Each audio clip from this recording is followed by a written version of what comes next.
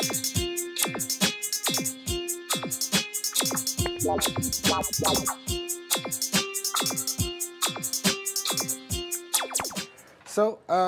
Jonathan and I talked about doing this, what, yesterday? Yeah. Something like that. So this is kind of a last minute thing. It's a set of slides I put together last night. But it's pretty new. The Java 11 release happened on the 25th. It happened about the afternoon. We looked for it in the morning. It wasn't there. So to start, I want to talk a little bit about how support works for it, based on what I've read and, of course, what Jonathan said. But if you want to use official Oracle builds, they've got a nice, easy pricing scheme, finally. It used to be call Oracle or do lunch or have a Fortune 500 company or something along those lines. Now it's $25 per month per processor for Java SE. So the definition of processor is fairly complicated, as it usually is in Oracle. And that's for production use. It gives you Premier support. And it gives you support until 2023. So if you're actually using it for business and you actually want to buy Oracle support, you can, and they've published the price. So that's very exciting. Now, you don't have to. There's OpenJDK builds available. And you can use those. All the Linux distros will have them in the package manager before too long. You'll just yum install OpenJDK, and you'll have JDK 11, and it's just fine. But if you are in a situation where you need support, it's nice that they have it now. So if you don't want to pay for support, use OpenJDK in case Oracle comes knocking on your door and auditing you. If you are a developer, you can use the Oracle builds for free on your computer. They only care as soon as you use it in production for commercial use. So for education, for hobby, for personal development, for even work development, you're fine to use it. And it's a good case right now because the Mac OpenJDK 11 build that you can download from Oracle doesn't really work that well. Like it gives you a tarball, it gives you all the files, but it doesn't have the installer, it doesn't integrate into the Mac ecosystem. But the Oracle download, the official one, does. And if you're just a developer and you're not running production code, your Mac isn't a business server, then you're probably just fine to use it. So there's a lot of fear, uncertainty, and doubt around what's going on with these Oracle licenses. But if you're a developer using it on your computer, you're safe. If you're running it on your servers, use OpenJDK. As of yesterday, last night, Adopt OpenJDK didn't have a JDK 11 build on their site, but they've committed to supporting it. So that should be along anytime. And if you're in for a fun project, you're really bored, you need something to do on Friday night, you can get the source code and build it. I mean, it's available. It's on Mercurial, so you have to figure that out. So that's your first hurdle. But apparently it's getting easier, and I think there's a lot of support from Red Hat that's gone into making OpenJDK buildable by mere mortals.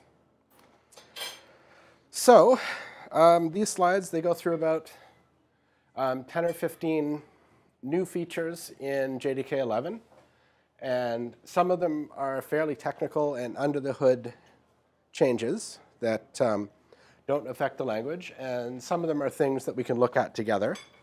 And on some of the slides, I've added a little mob task, something we can discuss, something we can try. And I definitely want us all to work together and ask and answer questions. I'm certainly no expert on this. I'm no deeper into the JDK than most people are, but I've just been reading it and following releases and finding it interesting. So the first one is JAP181, which improves nested classes in Java from sort of a compiler and runtime point of view. It doesn't make any changes at all to the language. You probably won't even notice, other than if you use a lot of nested classes, your class files might get a bit smaller.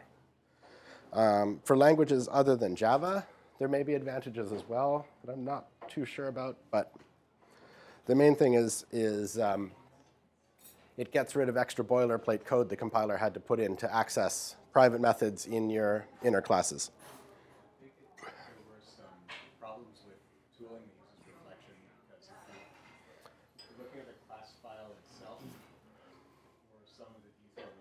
APIs, you see the methods that the compiler inserted And not your own. to help nested classes access private methods of their parents and vice versa.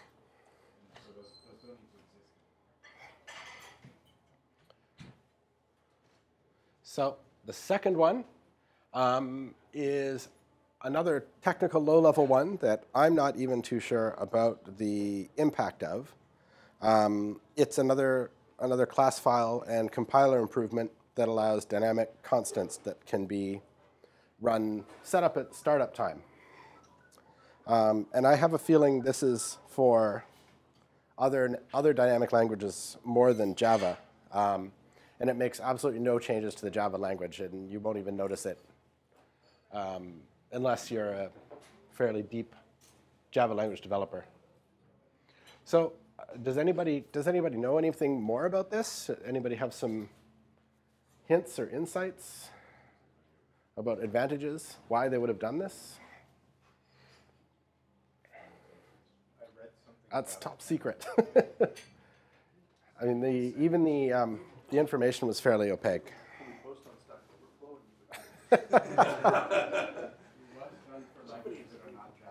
Yeah, I don't know which language it was intended to support. Jonathan's furiously Googling.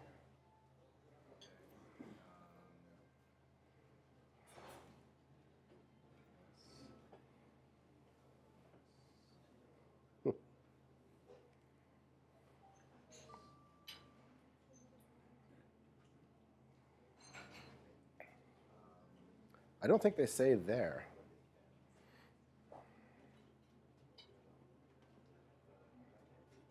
Yeah, it's a new dynamic language feature anyway.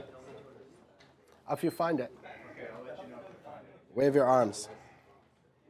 All right, another compiler change, more under the hood stuff that's new in Java 11, is new intrinsics for the ARM platform. So if you're compiling Java to ARM, the ARM runtime now has native functions for sine, cosine, and log, which will be a major performance improvement. Before, that would have to be run in bytecode, and now it can be run in native code.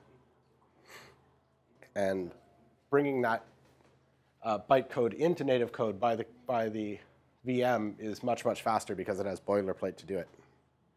So again, no changes in the language. If you are running Java in ARM, that's a big improvement for you. This one, again, no language changes, but it's a fun and interesting thing they've done, this epsilon garbage collector, which is an experiment in making a garbage collector that doesn't collect garbage. It's not something you'd ever really want to use in real-life development, but it's something for testing.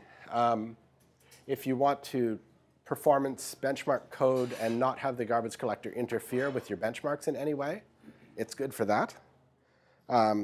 If you want to test how much memory your process allocates without it ever being collected and seeing how long you can run before you run out of memory, or to make sure that objects are being reused properly, you can use it for that in a testing method. If you're running command line programs or programs that will never exhaust their memory and just need to start up, do something, and exit, possibly container type stuff as well, you can use it and get a little bit more performance. They say if you've fixed every other possible latency issue in your code and you want it to go just that little bit faster, you can use it for that, or you can use it to get just a little bit more throughput once you've optimized everything else out of your code. So it's a really specialist garbage collector. It's easy to turn on and use, but not really something you'd use in daily application development. So we can try to write a little bit of code together that makes epsilon GC run out of memory if you want, or anybody interested in? See, I didn't try this beforehand. It'd be fun. I think we could do that. I have some information about the dynamic constants. Oh, OK. So it looks like compilers use constant table entries in class files as scratch space for things that can pre-compute, like large array initialization. One thing that's mentioned a few times in here is, you know how there's a compiler trick, you can say int.class or long.class, where you use the primitive type name .class and you get the class constant for the primitive type. Apparently there's an elaborate workaround in the Java compiler to make that possible, because there's no, the constant pool entries have a type in the class file specification, and there's no type that is appropriate to support that. So essentially, adding new types of constants is really hard and it breaks a lot of stuff. So they're saying if we add one more new type of constant, which is dynamic, we never have to add one again. And so compilers will be able to do much simpler things by using dynamic constants, as there's support for hidden features, basically. Okay. Tricks that the compiler does, they'll be able to do a lot more tricks in simplified things. So for enhanced language support, better, faster compilation. That's the idea there. Success on here is that construct like int.class or long.class will be way simpler in Java-C. And then they had a list of things that I didn't click on where there were a bunch of other feature requests that they think they can now satisfy once this is in. All right. So let's test this epsilon garbage collector. I've turned it on. I think that will turn it on. I've got a very, very simple Spring Boot application here. Let's see if this still runs. An unlock. Look at that with a very good error message. Thank you, Java. Let's add that as well. And run. OK, so we got a bit of code here. How shall we make it run out of memory? I think you could put that in for them. Just this logger?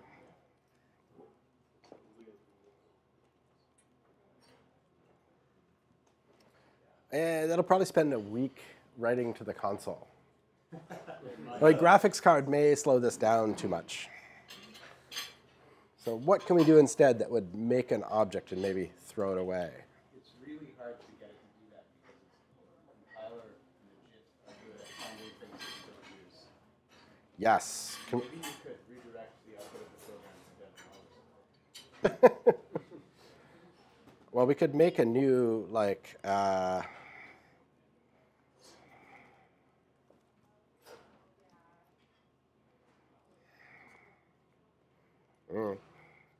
make a bunch of big integers.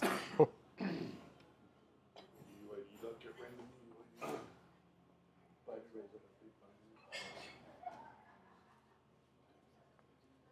going to test how good the escape analysis is. Byte array val.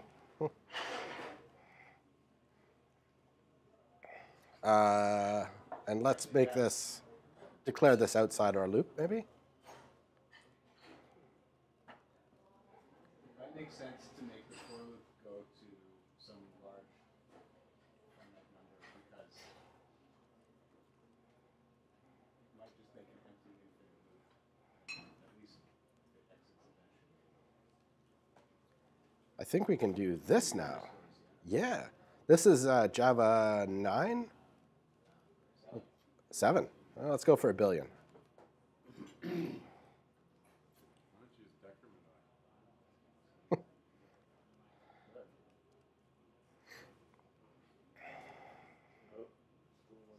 So what's wrong with my cow? Initial value.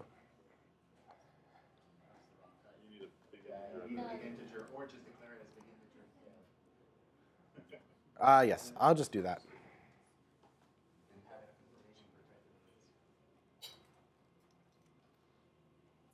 There we go. So let's run this and see what happens. We should have a show of hands. Will this finish? I think it will. We should take a drink. Hey! It worked. So anyway, that's an example of the epsilon garbage collector. So now take away the epsilon garbage collector and see that it finishes. See if it finishes. All right, edit run configuration. No more epsilon garbage collector.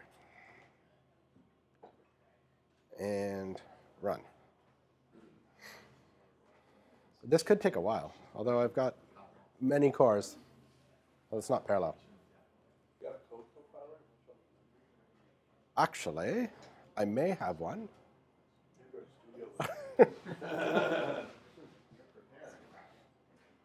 Let's see. JetBrains command line launcher. Is this, which is my actual application? There it is.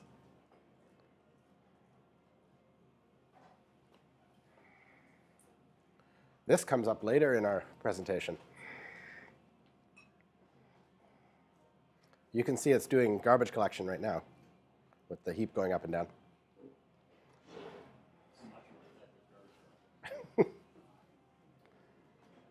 I don't know how long a billion will take.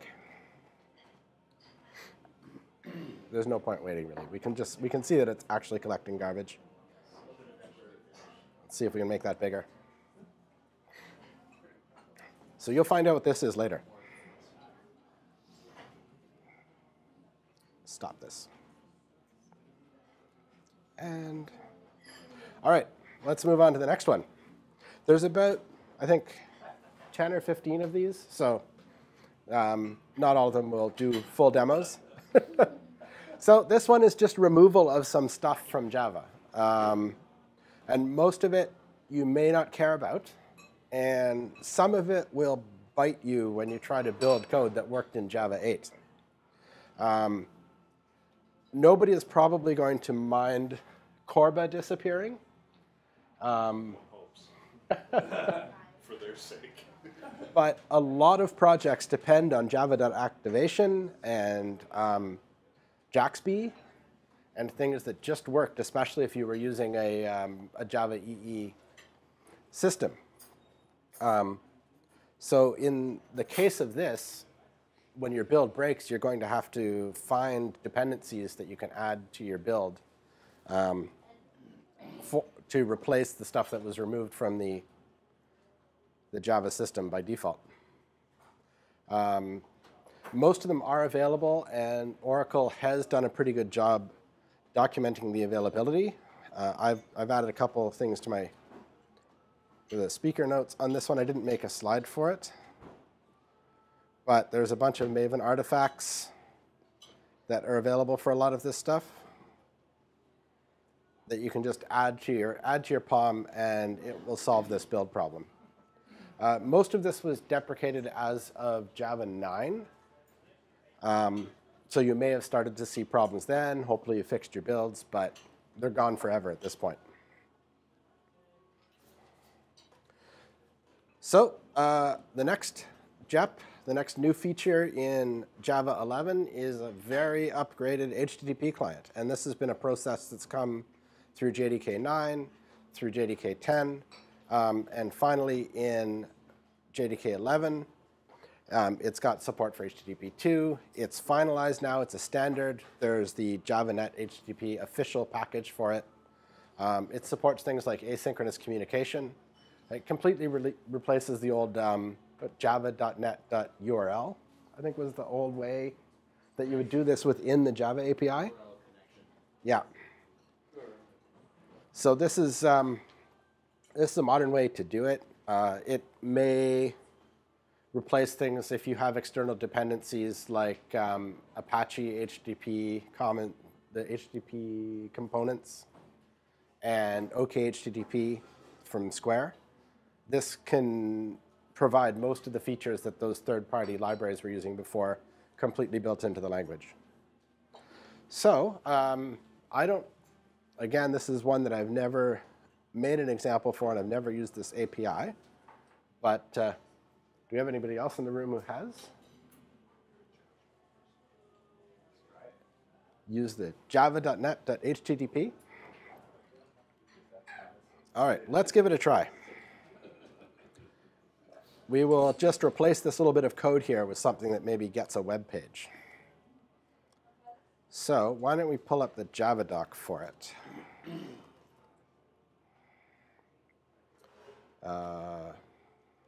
java.net.http.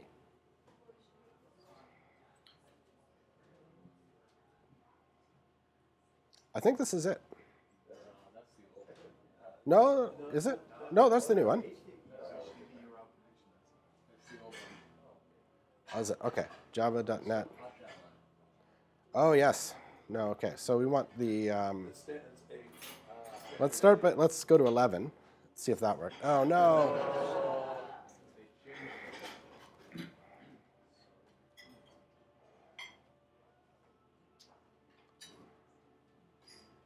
This is good exploration. Okay. Java.net.http. Look at us.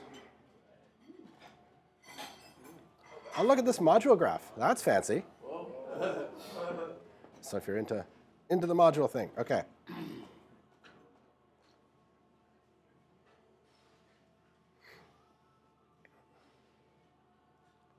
So it looks like HTTP client, HTTP request.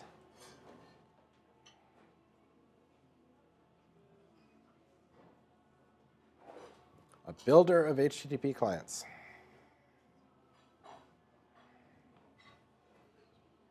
Builders are created by creating. All right. Well, let's try to make one of these. New builder.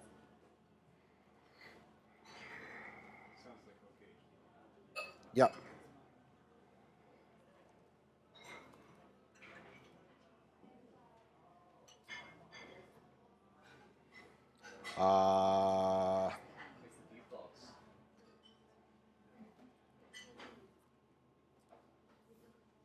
All right, and let's make a variable. And we probably need an HTTP request, right? Let's see what that looks like.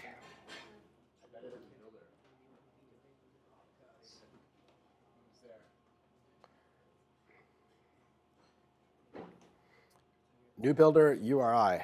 Okay. All right, I need a URI. Something with HTTPS. Google? Yeah. Build? Good variable naming.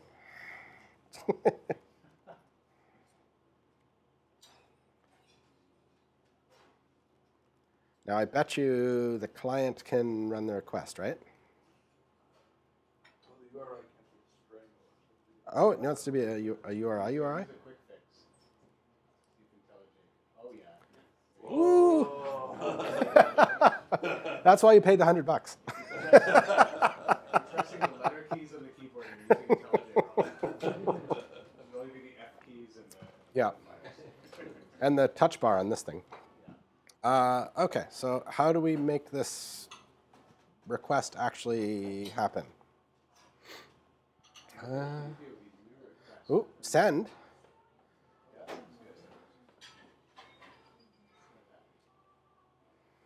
Okay, request.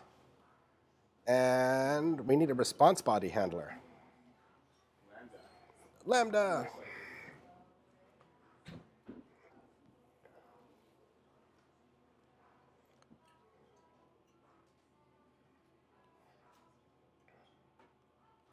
So we can do, I don't know.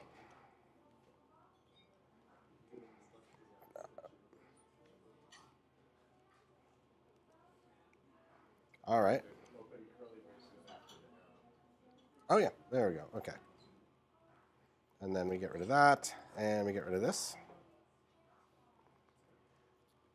Now, I don't know what we put in here.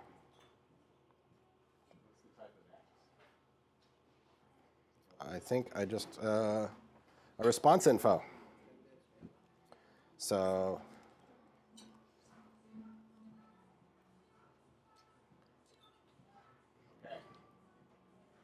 that gets a semicolon. Oh, I have to, yeah, do I have to return something?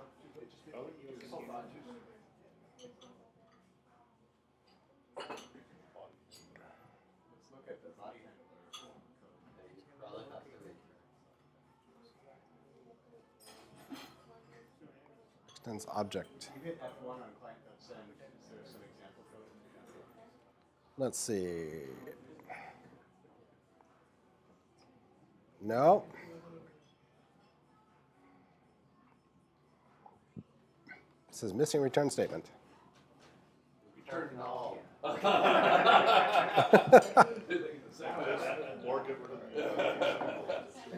All right, let's see what happened.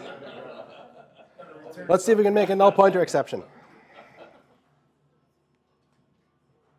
Woo. Okay. Something happened. A lot.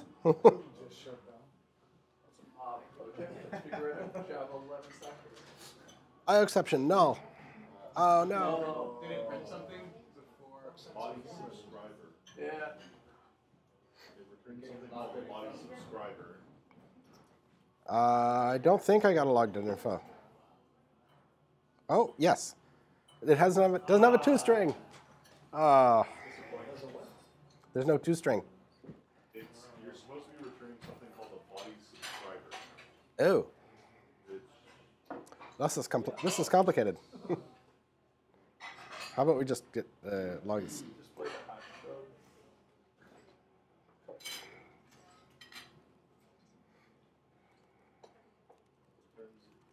There's some pre-built ones that looks like. Oh, okay. Oh, you have example code in that. HTTP response dot body handlers with an S has Oh, HTTP response to body handlers.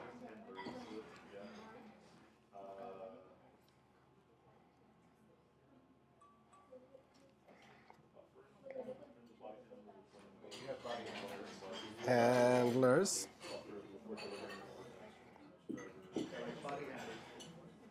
You can do discarding, which just throws things away. Okay.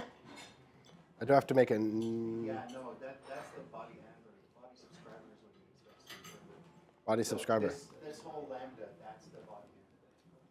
So, okay, replacing the body handler. Body subscribers dot Body dis. handler is responsible for unlocking the body information from the response. That's what it looks like, yeah. And then so the subscriber probably is a Oh, there we go. No stock trace. Yep. So there's an of string instead of discard. Returns a body handler string that returns a body subscriber string. Yeah, of string. Or returns the string. Of string,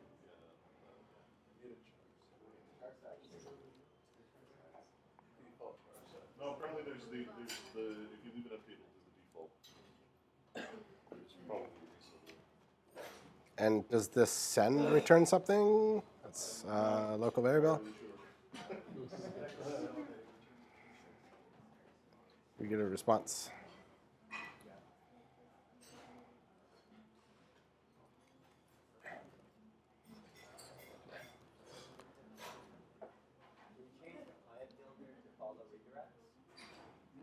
Ooh, hey, that'd be neat, wouldn't it?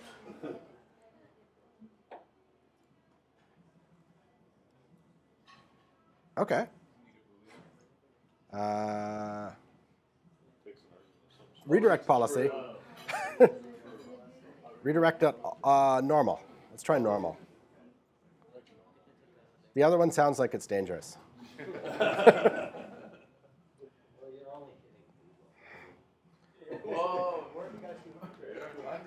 Hey, look at that, and I got a get. So from this response, maybe I can get the body and totally spam my log window.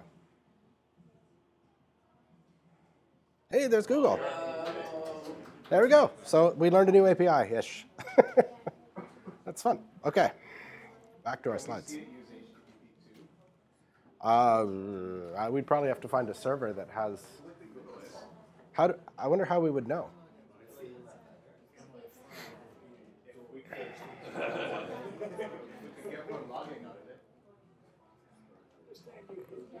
X dot status code. Yeah, we might need deeper logging turned on. Version? Let's try that. And we'll say version.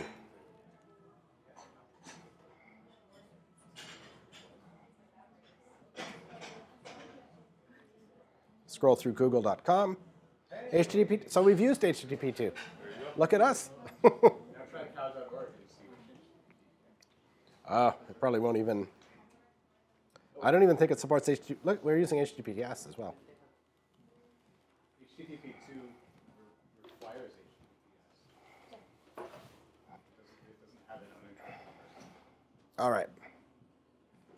There's cow.org. HTTP 1.1 status code 200. Okay, well that works.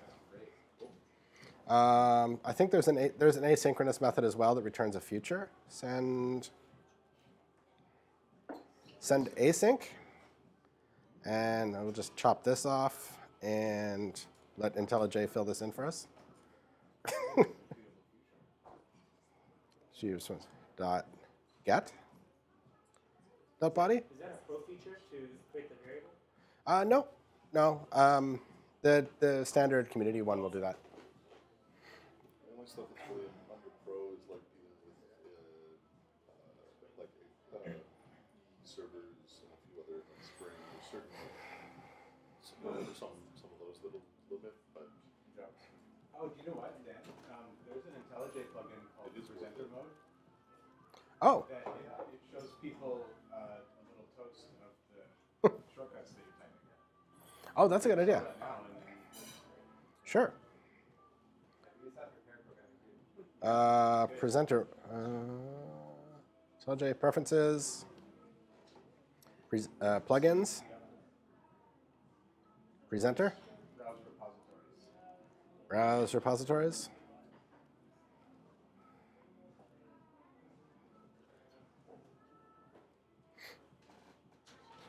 Probably that one. Time. Okay, yeah, install. Except that shrink wrap. There's another one there's actually another one that will nag you every time you don't use a shortcut.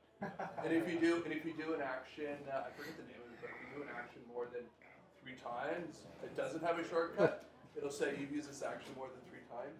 Did you want to create a shortcut? Nice. Oh, that's good. I like that.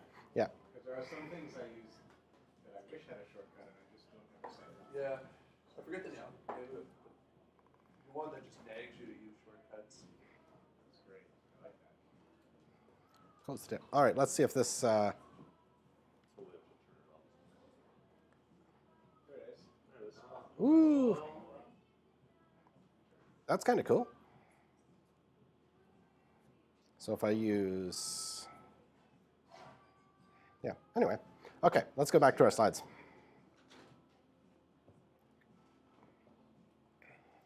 So that's the new HTTP client, which did exist before but is now formalized.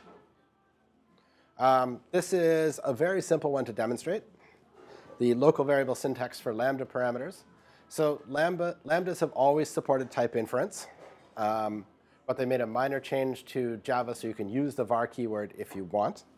And the big side effect of that is that you can use annotations in the Lambda now, which you couldn't do before. So we can demonstrate that in like seconds. Oh, yeah, there's my JShell. Where's my IDE? So let's get rid of this.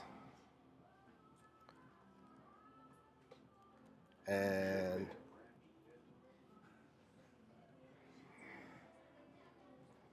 you can say like, He decided on this yesterday, so.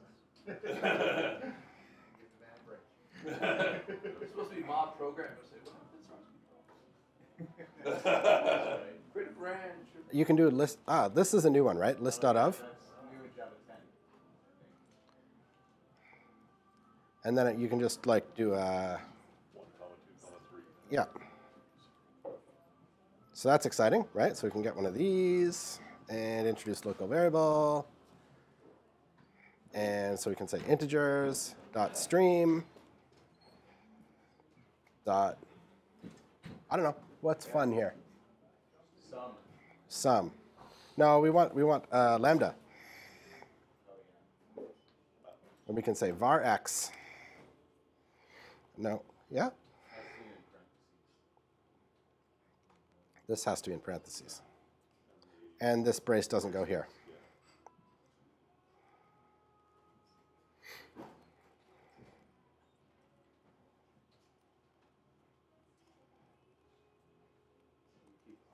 numbers, even numbers, or prime numbers?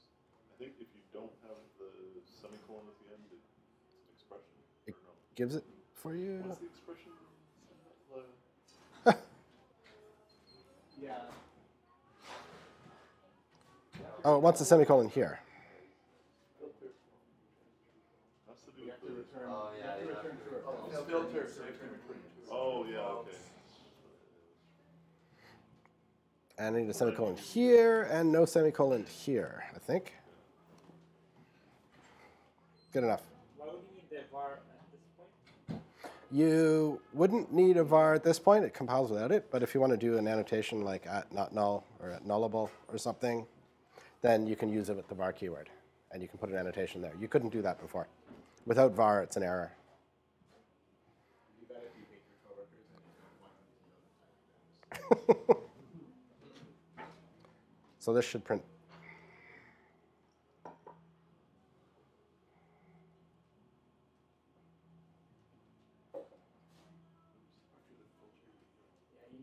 Whenever you just Oh, did it just eat my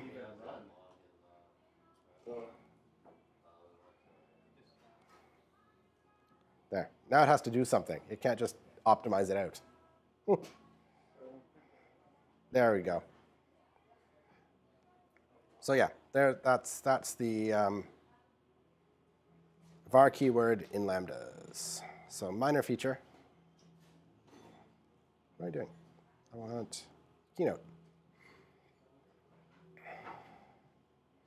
All right, these ones, they've added a few new crypto features to Java, mostly to support TLS 1.3, which comes up later. So if you are into elliptic curve or into TLS 1.3, this might be an excitement for you, but Now you can write your own coin running software. I think write mob pass, you know. Actually, Mine the is library. JK11. Yes. did you use some elliptic curve? I used a library today that was for creating and decoding and verifying JSON web tokens. And it specifically said you can use these standardized JWT algorithms if you have JDK11 or newer. Hey. What is it? Bouncy Castle. Yeah, this avoids you using the Bouncy Castle library. It's built in now. If you didn't have JDK11, you needed to add that Bouncy Castle to the project. Which vast majority of people do. Yeah. Just by reflex. Yeah, it's often there because you depended on something else. Exactly, it's something else. Yeah. Yeah. But it's built in now. It reflects it for a decade. Yes. Unicode 10 gives more character information, more character types, very minor language changes, just some new constants, I think, mostly. An interesting thing about this is that Java does not implement the Unicode collations, at least for certain major groups of Unicode characters. So if you need to do advanced sorting or comparison on Unicode strings, you may not get what you expect. Is taco greater than or less than Scasa? Well, that's why you need the collation. Taco is greater than everything. Yeah. Taco sorts to the Yeah. end of every list. Is the Swedish A with the circle on top greater or less than, the one without the? So can we do some if greater or if then for Unicode? So it's if you need to sort things, if you need to order things, Where it is, you know, you may not get expected behavior. talk about what I think it's got basic collations, but the deepest ones in Unicode aren't there yet. Okay, this is a fairly interesting one. This came out of Oracle's professional Java suite, and they've recently open sourced it. You used to have to pay big bucks to get this.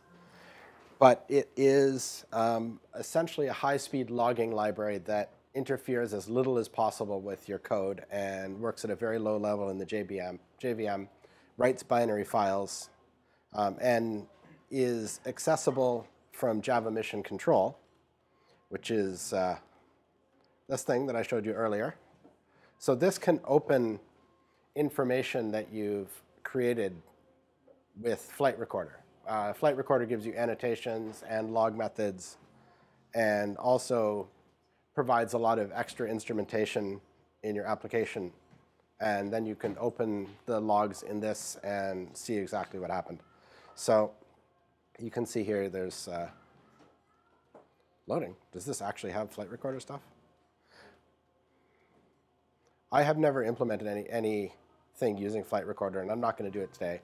It's something that could definitely use its own TJUG talk, is instrumenting your code with flight recorder. But even without it, the mission control application is available from the OpenJDK site.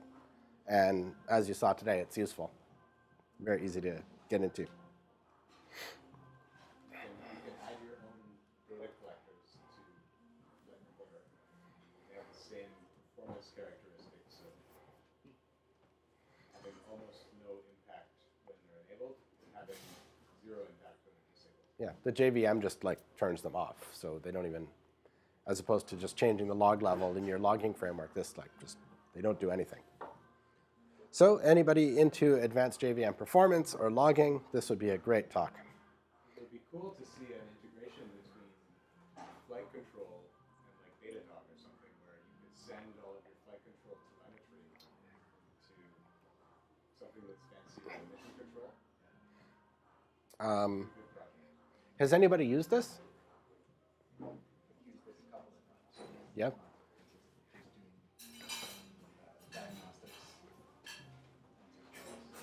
Excellent. Yeah, it's nice that they've made this free. That probably also means they've stopped supporting it officially. Well, And it's now like, laid off the team responsible for it after they. that's right. Yeah, there was a big thing about that. They're Yes, like, they stopped it's free supporting it. and it's dead. You know. But hopefully the community will work on this. The metrics collection part is now part of Java SE, so that part's not dead. That's why it would be really interesting to see something like a Datadog integration, or integration with some other resource runtime telemetry thing. All right, I'm going to blast through a couple of these.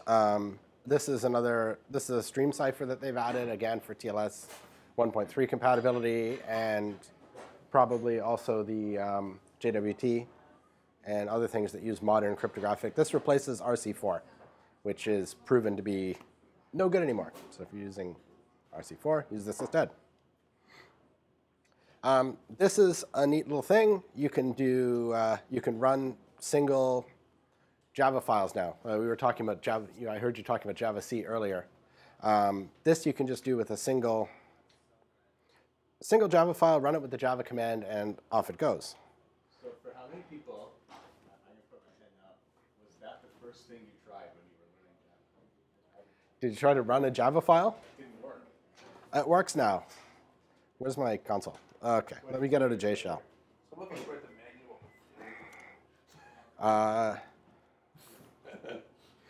So Hell's the manual. we need a class. It needs to be public. Oh, yes, to run. Public class hello. Public static void main string. And we need the arguments. And let's do a system.out.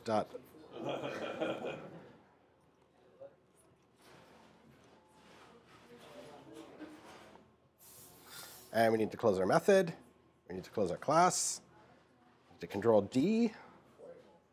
And do you think this will work?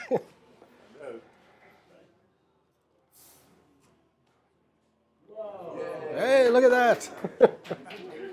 See, who needs the IDE? just develop it with cat. VIs just bloat. I mean, you don't want to go all the way there.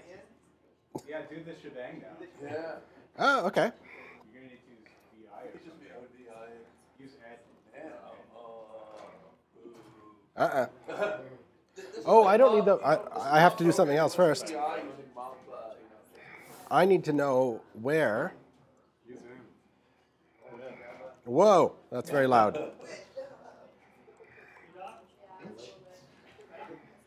Oh, that's kind of where we'd expect, right?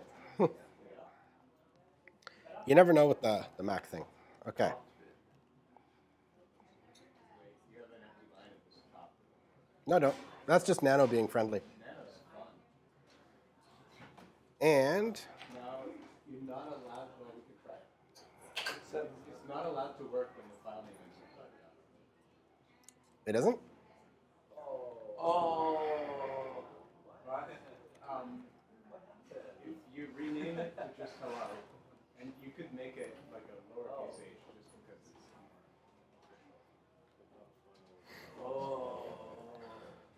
Try naming it with the lowercase. A lowercase h. Oop, what? I'm.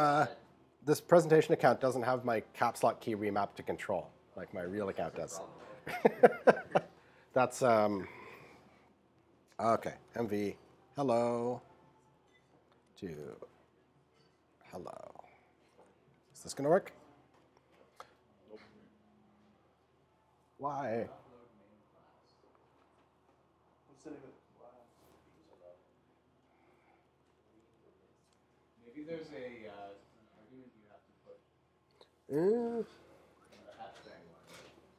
maybe. Jonathan, quickly Google. I'm looking. Maybe you need a dash or something.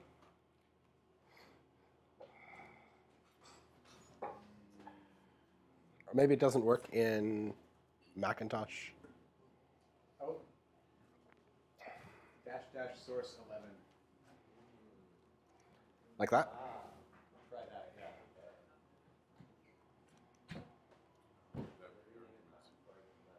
Hey! So we've made a Java-powered shell script. That's not something you've been able to do before. That's so much more. So no more It's a Python. script. Oh wait, no.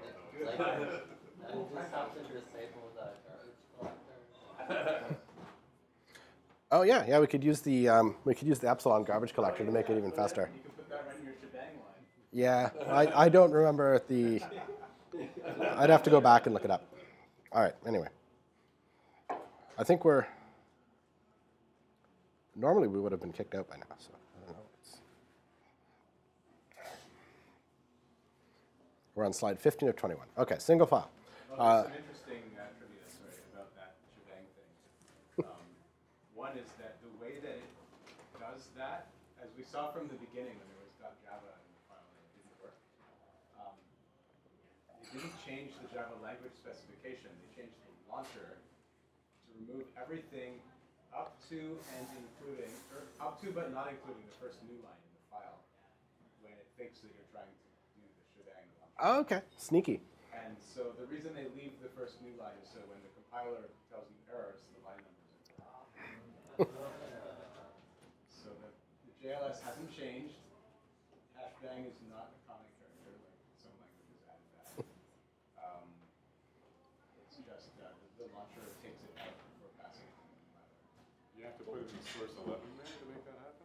I guess so. I think the detection of what launch mode the Java launcher is in is tweaked by the presence of that argument. So it has the launch mode of Java-jar, where it looks for the main class in the manifest. It has the launch mode of launching a class file, where you name the class with package fully qualified name.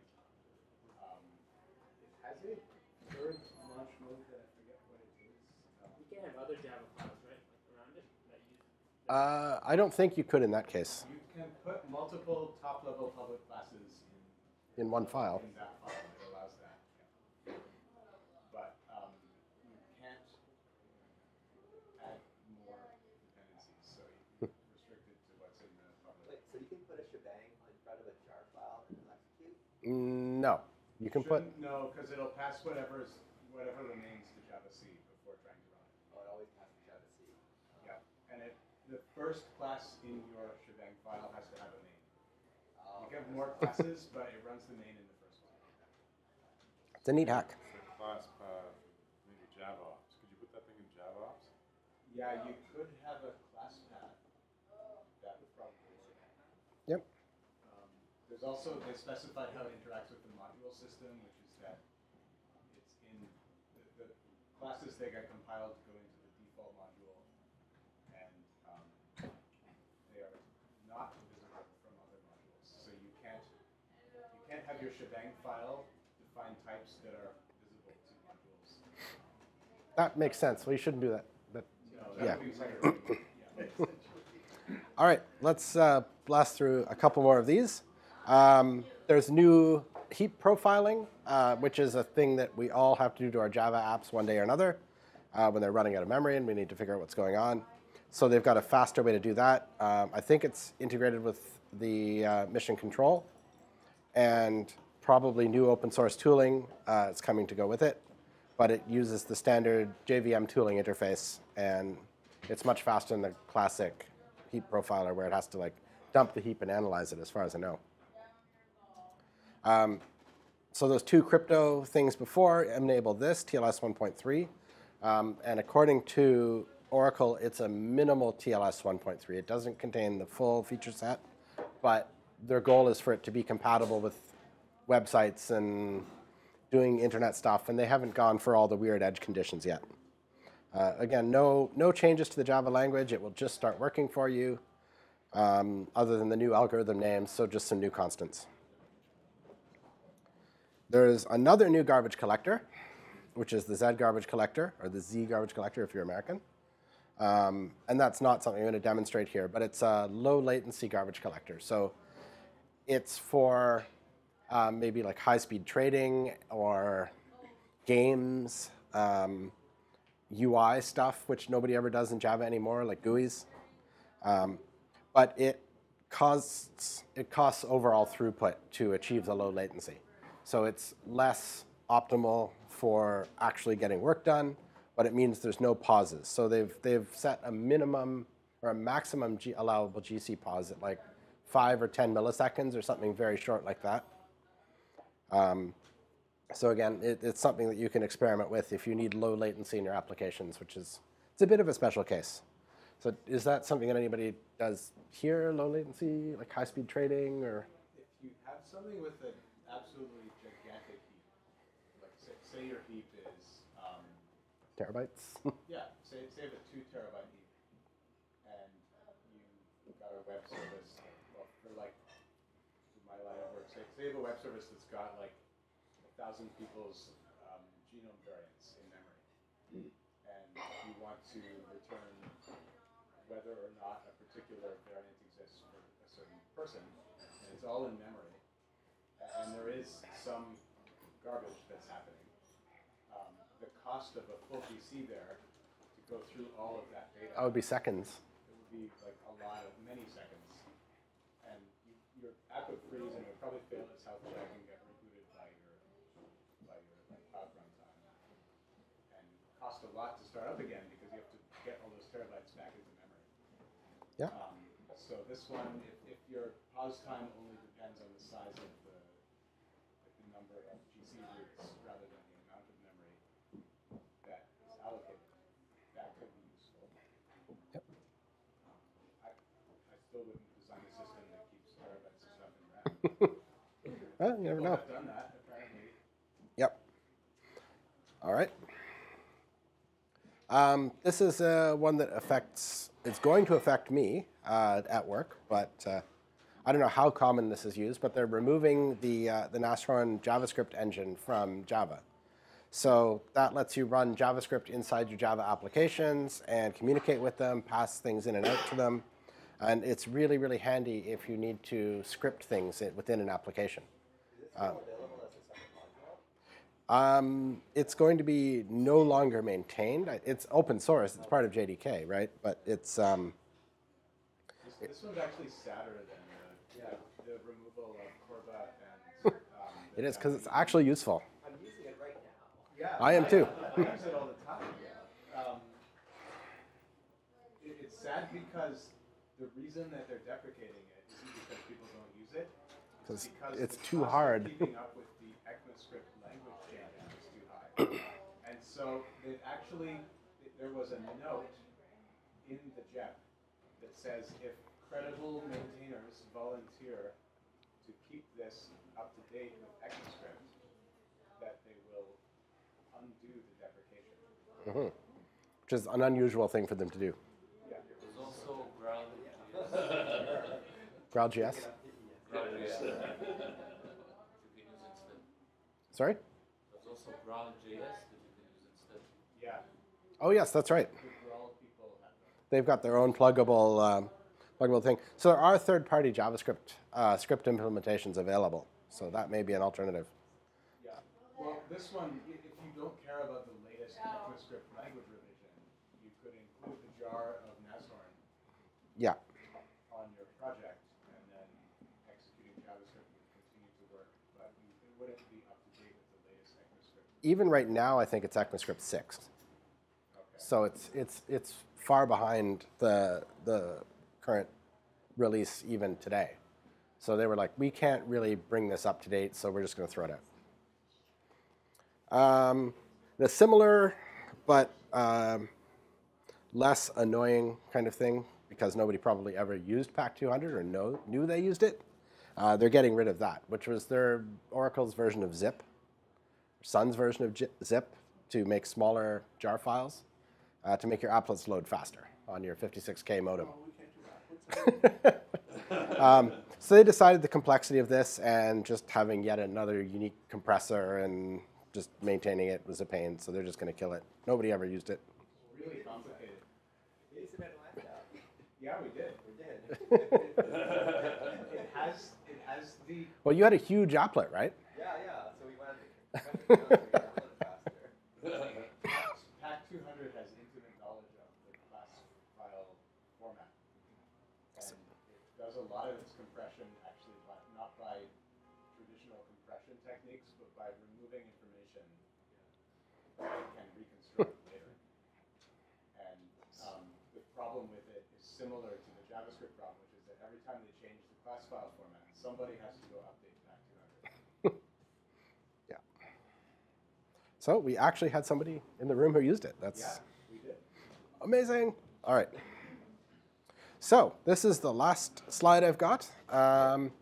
And just a query to the room. What do you all think of the future of Java? How do you think it's going? What do you think of the new high-speed release cadence from Oracle? Do you think that's improving Java? Do you think it's making it worse? Do you think it's making it harder to keep up? What do you think? You don't want to start. Definitely runs afoul with a lot of practices and a lot of enterprises.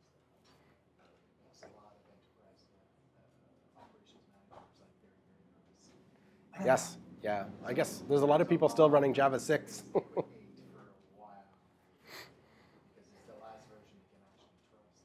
After that, it's like, oh, if I upgrade, it could blow up, and it does.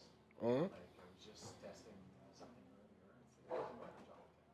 It's like now I have to dig S2Y and try to figure it out. Yeah. So things like that, or real life scenarios management. I know my company is kind of scratching their head. What do we do about this? The thing is, like, For now, the answer is you stay with 8, but for now. Right. the thing is like there aren't. Java was pretty much the only thing that was as, let's say, conservative as it were. Like I can't think of another platform .NET that is is quite conservative. fair, but it also ties you to Windows, which a lot of Agreed. I'm not a fan, organizations use, but right? I'm saying that that's what my boss will compare it to. Fair. So my boss isn't very technical, so he knows some of the lingo. But yeah, like I don't know. It's interesting because on the one side they're competing with .NET, on the other side they're competing with all the other JVM languages, all the I understand why you're doing it. It's just it's kind of hard. It's how do you juggle that, right? So in a real enterprise environment, so where you have potentially 200 machines to update, and every one of these machines is running a different workload that is sensitive in different ways to changes in the JVM. Yeah, it's a major change. I mean, most of the problems Well, actually. the LTSs are what, 2 years apart, 3? Or how far apart are the LTSs? 2 years apart, every 4 releases. Yeah, normally Java 11 is the first LTS in the sequence since 8. Yeah. So So 11 That's might stabilize fast. enough that it becomes a baseline. Well, that's what I mean. Like, I think the LTS is a good idea. I don't know if 2 years is long enough. Like, Well, for a large it's enterprise, supported for longer. I think it's if you're willing to pay for it. If you're willing to pay. Yeah, or yeah, it's going to be rather than 17, 23. Oh, 2023 is the official Premier support. Also, if you're a Red Hat customer, you get LTS from Red Hat as well.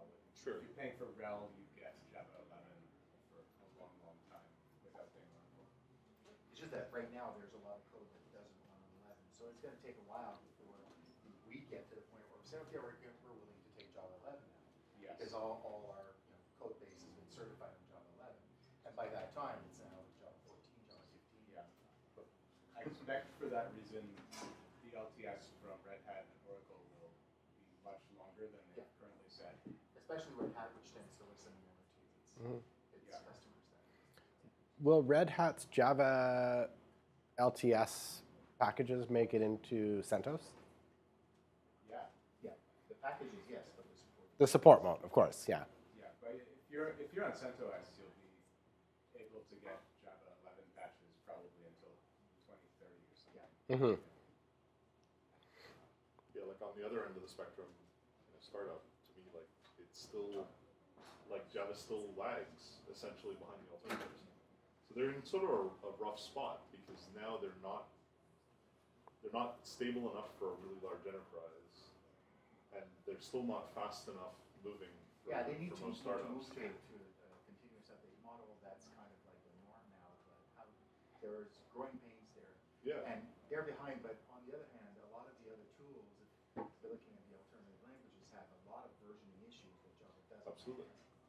So, Oh, I'm not saying that. so it's kind of like, Well, that's what I'm saying. Like, it difficult used to be trade-off. that they used to be. It used to be that they were the enterprise choice because they were as stable as they were.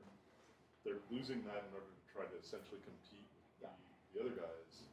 and are they throwing the baby with the bathwater? I don't know. Like that's what I'm saying.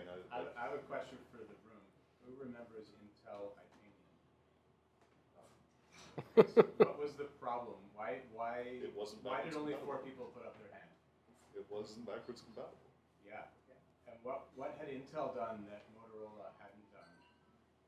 Well, until then, maintained backwards compatibility. Yeah, Intel had backwards compatibility of binary code to the Intel 4004 processor that was in a calculator from 1976.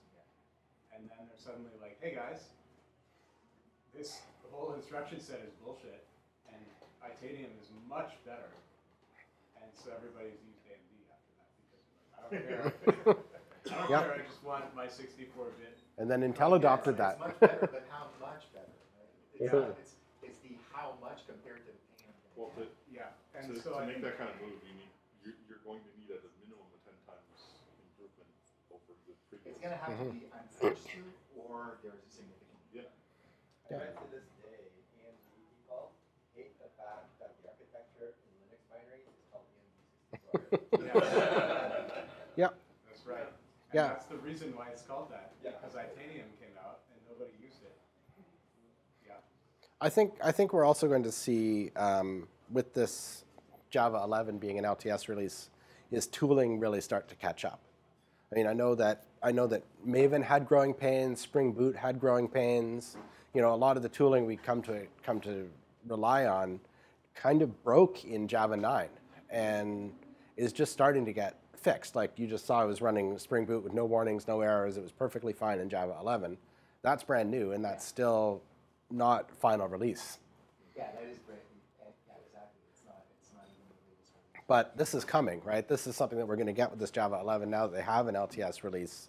Is tooling will catch up, libraries will catch up, libraries will get modularized. In 12 and 13 and 14, they actually maintain backwards compatibility. Yeah, I think the big thing was this modules breaking everything, and I think that's over, that's done, and like a lot of the talks from Getz and Reinhold and stuff were like, we've got to do this. It's going to be painful. It's going to suck. We've worked on it for so many years, but it's still. Was it worth it? I don't know. Is anyone using modules? Well, they are. No, but They're using it internally. That's why they needed it. It was more of an internal change. Improve the architecture of the JDK. The other thing to consider To the point where there's a real improvement. The other thing to consider too is the growing rise of programming languages that run on top of the JVM, Scala, Yep. Clojure, Kotlin. So a lot of this stuff that doesn't matter. Mhm. That's why like, I Actually, kind of the think JVM improvements do Yeah. matter quite a bit for languages Yeah. like Kotlin, for example. What matters less are the grammar improvement than the language improvements in backwards sugar that we have. That's less of interest to somebody who codes in Chrome 99% of the time. Like me. Yep. But the JVM improvements, those are important because those affect the way that Kotlin would implement its nice features, right? Yep. it's sort of like Unless you're an Android, then you're on the Google JVM. The Google JVM right now is OpenJDK as far as I know. It's based on OpenJDK. Then it has actually the R compiler. It has its own set of tools Yeah. on top of it, but it uses the core standard JDK and JVM. So standard JDK. Except it does use the class files. All right. So, It's just a separate format. It's a separate. yeah. So thanks everybody for participating in this, and I hope you had fun. Hope you learned something new with Java 11. Gonna wrap it up, and I think we're supposed to head over there. Are we supposed to settle up first or after? I wasn't you told, say? but yeah, I would say settle up if you're leaving. Otherwise, we'll know. We'll just head over to the next room. And thank you all very much.